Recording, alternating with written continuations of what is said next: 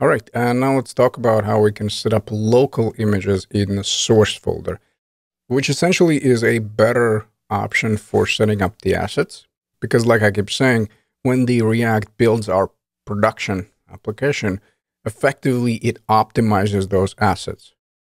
So unlike the public one, where there's no optimization, we just dump the asset and that's it. In this case, React is trying to help us. And essentially by optimizing those assets, the result is that our application is going to be faster. And in order to showcase how that works, I decided to add one more book to our array. And essentially, we're just going to utilize the ES6 modules we covered already in the previous video.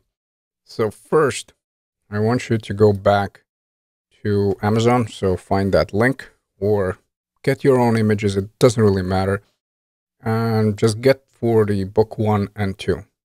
So in my case, I have these two. So I'm going to go as save image as. I think I'm going to place it on desktop and I'm just going to go with book 1. Then let me find the second one. I'll do the same thing. And now I just need to come up with the third one. This is probably going to be a challenge, but I'm going to go with this one, dad jokes, why not? So let's go here, and I'm going to go with book 3. And before we navigate to a desktop, let me also get the data for this book. So let me open this one up. And basically this is going to be the title, and this is going to be an author. So let's navigate to the books. And like I said, we want to add the third one. So let me copy and paste. And let's just change the values around. So these ones I'm going to get from the Amazon. For now, I just want to change the ID, which is going to be 3. Then we want to get the title. And I think I'm just going to go with the short one here. Title. And let's get the author. Oops, keeps running away from me. Let me set it up over here. And now let's deal with those images. So I have these 3 images on my desktop. The folder structure is definitely up to you. For a bigger project, you'll mostly have like assets and then images folder, the CSS folder, and hopefully you see where I'm going with this. For now, I'll just create images and place it in the source, but it's a must. It has to be in the source.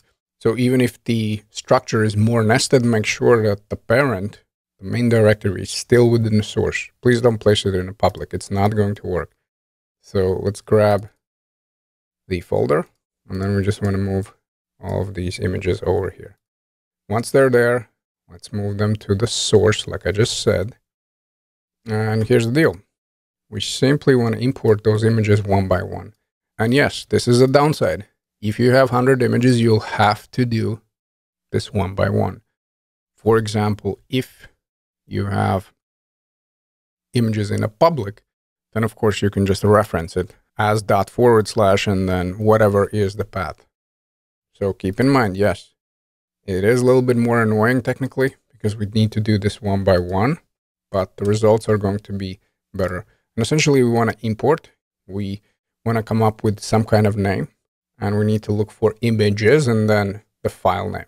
And notice again, full path, basically extension included.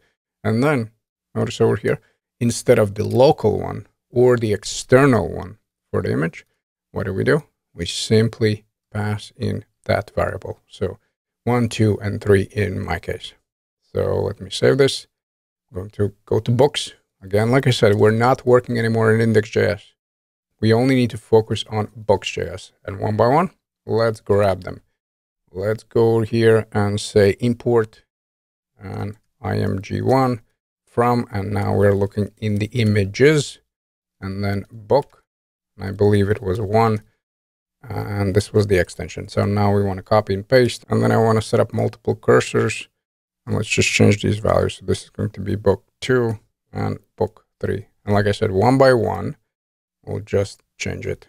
We'll say img1, img2, and img3. img2. And last one is going to be img3. Once we save, we should have a list of 3 books. And as you can see, images work as expected. Again, the main benefit of such approach, not just for images, again, we're covering images, keep in mind it goes for all the assets, is that they get optimized when React, or more specifically Create React app, the tool that we're using, builds out our production-ready application. And as a result, our applications are faster.